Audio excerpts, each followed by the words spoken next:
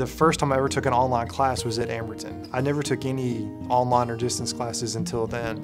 But I'm finding that it varies a lot. It could be people that, I'm thinking 7 years to go back is a long time, and people saying, no, it's been 25 years since I was in school.